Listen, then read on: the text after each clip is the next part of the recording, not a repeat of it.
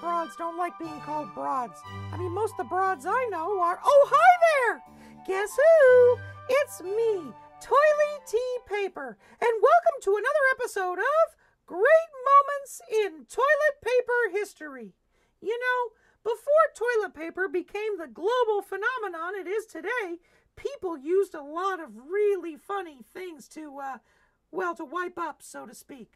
According to Wikipedia, which can totally always be trusted, before toilet paper, people used leaves, corn cobs, pebbles, wood shavings, sand, fruit skins, sponges on sticks, and even seashells.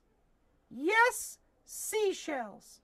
But that all changed when toilet paper was invented. You're welcome.